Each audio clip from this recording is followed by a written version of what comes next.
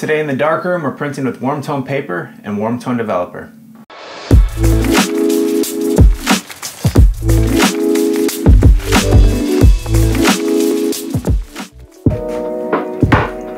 All right. So my goal today is to get one of those flower pictures that I took, the up close ones that I took when I was out bike riding, and I'm going to print it on Fomatone. This is just an amazing paper, probably my favorite warm tone paper for straight printing, and I have two developers that I like to use with this Foma. One is the Ilford Warm Tone Developer. Now I mix a version of that from scratch. It's called ID78, but it's supposed to be very similar, but you can buy it. So here it is in Adorama. The other one, and the one I'm going to be using today, is the GAF 135 Warm Tone Paper Developer.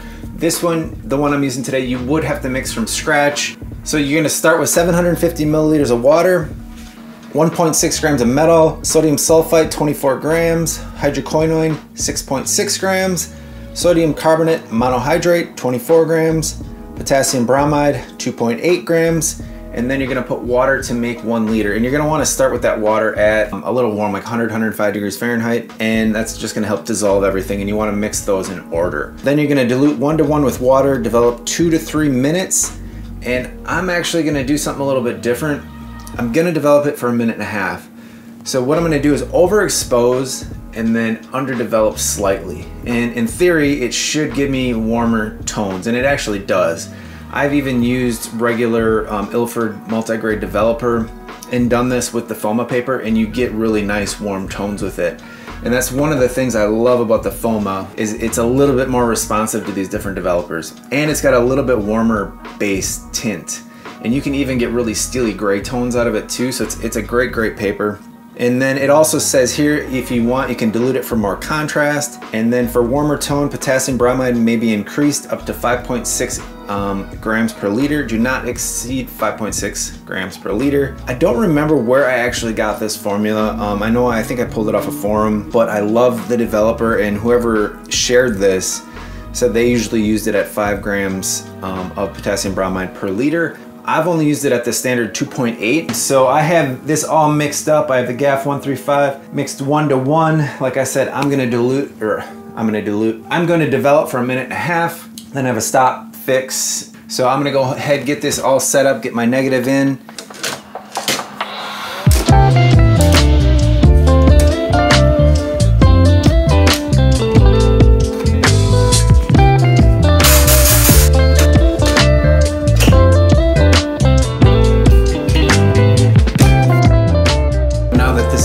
Focused up and ready to go. Now I'm gonna place my test strip printer. Again, there are directions on how to make one of these in the Way Beyond Monochrome book, but basically it has 1-inch strips so that we can just get the test exposure for the highlights, because I'm most concerned about the highlights, and that's what I want to do. So I'm going to place this open strip right here on the flower that is my subject. That is where I want the eye to go to, and the flower is actually very bright white. They were yellow, but in the black and white print it's going to be a very bright white, so that's going to be the highlight that I want. The dense spots here you can see. I'm going to place that right there, and then I'll also get some shadow detail in this strip too, so that way I can kind of judge the contrast based off the first test strip. Now Foma paper it's a little slower than like Ilford multigrade or just regular neutral tone or cold tone paper. So I opened up my lens to f8, and I'm gonna do 5-second increments, and hopefully I'll be in the ballpark with this developer. And again, I'm gonna develop it for 1.5 minutes, so I'm gonna have to give it a little more exposure. And then as I pull it out of the developer, I'm going to make sure I'm very accurate with that time, and then I get it in the stop right away. And that way that will halt the development, and it hopefully won't quite be fully developed, and that's going to give me a nice warm tone. Alright, so now I've cut one piece in half, everything's set up, so I'm just going to simply put this in here, and then with resin coated paper it fits in here a lot nicer, so I just kind of get it as close as I can and then squish this down. And then I have this taped in place so that it doesn't move around on me. So the first one I'm going to give it is 5 seconds.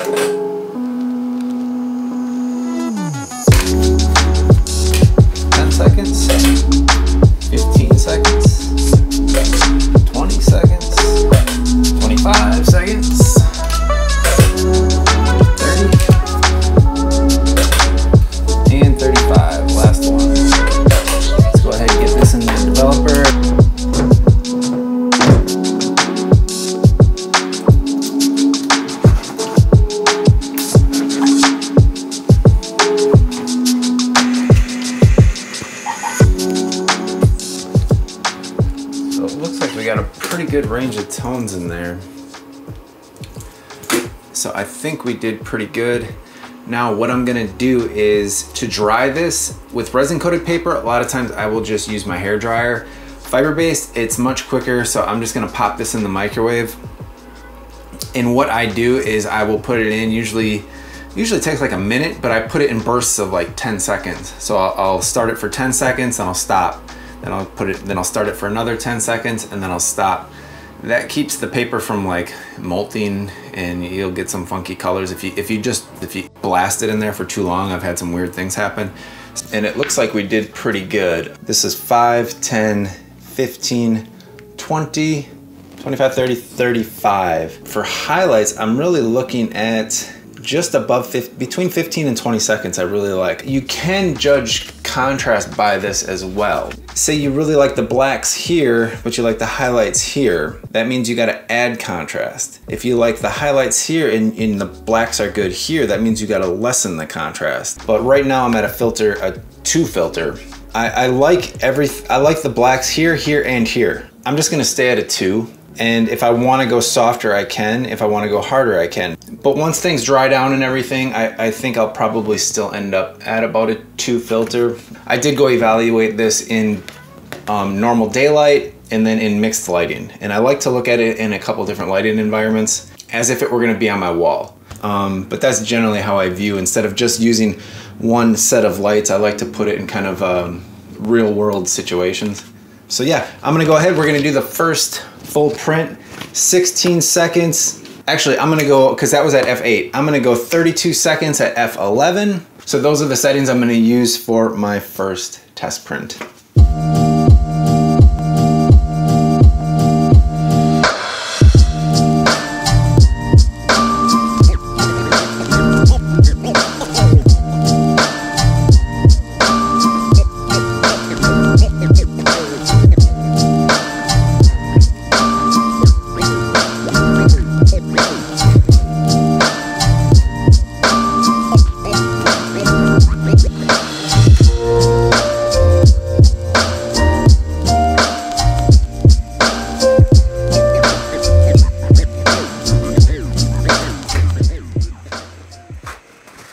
Oh my goodness, I love this paper so much. I mean, it's just got that warm base. I don't know, I just love the tones of this paper, and this warm tone developer and the other warm tone developer. And they give slightly different results, but I love them both. I don't know if there's a lot I'm gonna do except for dry this in the microwave, look at it under different lighting situations again real quick, just kind of walk around with it for about a minute. And then, I mean, my initial plan was to dodge this out more and do an edge burn, but right now I really want to get a gauge on the contrast. The highlights to me are perfect. Everything gets drawn right there. And a lot of it is because I did that initial dodging, because remember, if you watch that other video, I dodged the sun from hitting the background here and still let the sun hit the light, and then this was naturally being shaded. So there was sunlight coming across here all the way in the back. So this was really bright, and I used the reflector to dodge that in the background. So in essence, I did the dodging while taking the picture, or I did the burning, should say, dodging on a negative, burning on the picture, but I still think I might fade this down just a little and maybe dodge this for like a second or two and possibly a little more contrast. But what I have to do now is dry this in the microwave and then just take a good look at it, and then from there I'm going to judge and see what I want to do.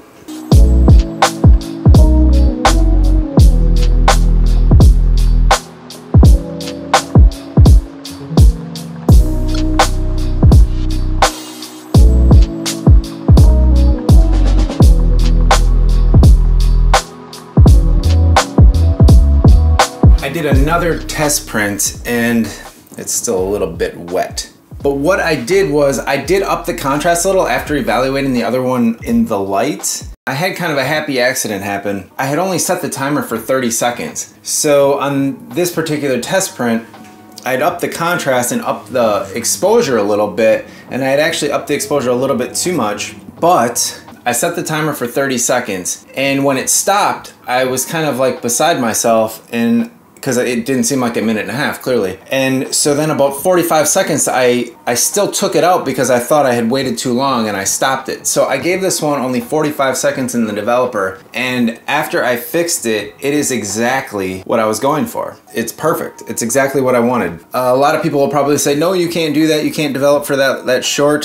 To that, I say, I just did, and I love it. So yeah. So one of the things that I really, really love about this paper, probably gonna be a little bit hard to see, trying not to get the reflections in there. Because it's such a warm tone, this paper, it actually goes kind of to the greens, and it's really, I think it's a really, really cool look just as is.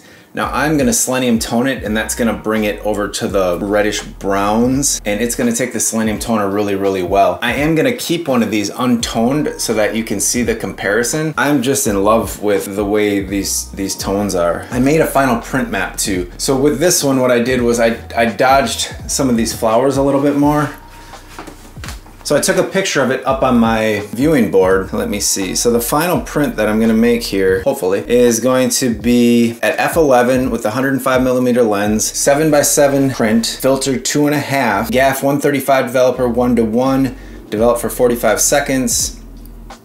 And then I did a 3-second dodge on these flowers, and then kind of went around again and did just 2 seconds and moved it around a little bit in that area for 6 seconds total, and just kind of stopping briefly 2-2-2. Then I did a little bit of an edge burn where the flowers and the highlights were, and then I actually did a slight corner burn with a 0-0 filter because there's just that highlight on the corner, and I wanted to just burn that down, but I didn't want it to be noticeable on the blacks. And then I'm gonna go through and do a couple experiments with the selenium toner. But like I said, I'm really digging this and happy that I accidentally only developed that for 45 seconds. You can experiment and play around in the darkroom, and sometimes things just turn out amazing, and that's what happened here. I did, and I knew that I could do this, and what you have to be careful of is uneven development at really, really short development times. And I had done a portrait of my daughter a while back, and the developer was only 30 seconds. Because this is 45 seconds in the developer, I basically take this right from the developer into the stop. I don't even let it drain. I just want to let it sit in there as long as I can for 45 and then just throw it in the stop. Now that's going to exhaust your stop bath really quick, but if I get a print that I love, I'm okay with that. So now I'm going to make the final print, and I'll walk you through that, and we'll develop it, and then we'll do some toning on it, and I think we should have a really beautiful print.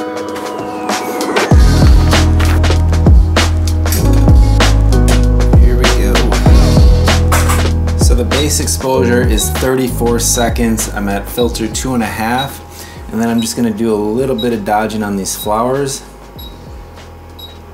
1, 2, 3, 1, 2, 3, 1, 2, 3, and then 1, 2, 1, 2, 1, 2.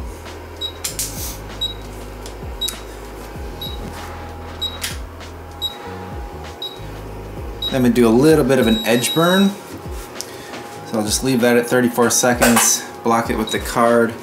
I'm gonna bend the card up because I don't want to go into that other area, and then I'm gonna go 1, 2, 3.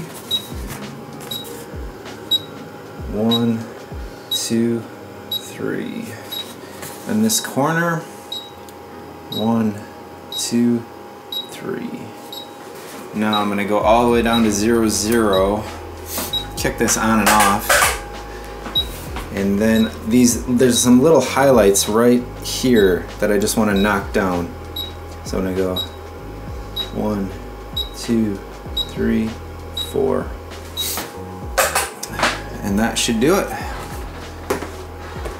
Let's get this in the developer. Now I set the timer for 50 seconds. And I'm going to start it and then drop it in as soon as it hits 45. And I want to get this all over the paper as quickly as I can. Because like I said, I'm only developing this for 45 seconds. And so this is going to be really a quick under development. And I'm just going to throw it right in the stop bath. Not even going to let it drain. That will definitely eat your stop bath quicker, but like I said before, I'm okay with that if I'm getting a print that I love. So then when there's about 10 seconds, then I just grab it by the corner and I'll agitate it actually by hand.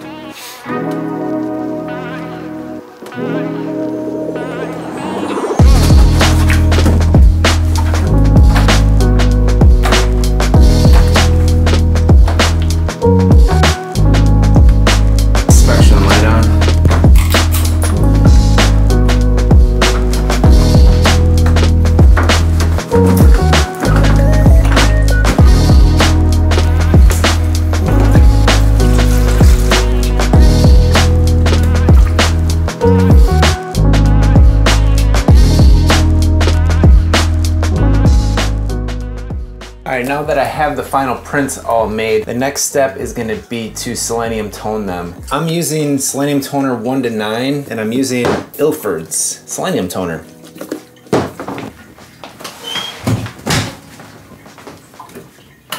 I guess one other thing to point out, so I have a water bath. I took them out of the wash. I washed the prints for 15 minutes.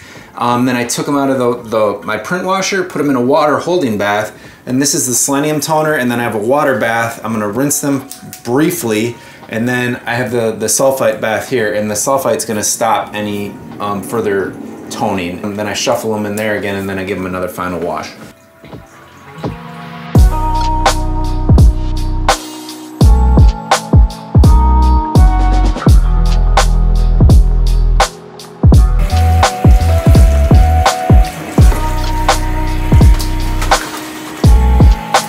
Now I'm going to shuffle the prints in the Hypoclear one more time, give them a final wash, squeegee them, and put them on the drying rack. And that's going to wrap it up for this video. Here is the selenium toned image. And here is the non-selenium toned image. And here are those two side by side.